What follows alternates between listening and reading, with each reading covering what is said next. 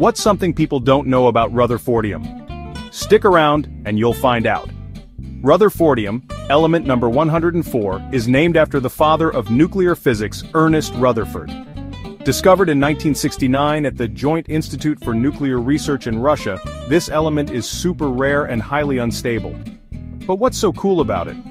Rutherfordium has no practical uses yet due to its short half-life, but it plays a crucial role in scientific research.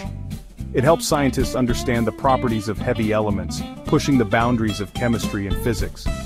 And here's a fun fact: Rutherfordium is a transition metal, sitting right in the middle of the periodic table. It's a testament to human curiosity and our never-ending quest to uncover the mysteries of the universe. So next time you glance at the periodic table, give a nod to Rutherfordium, the unsung hero of elemental science.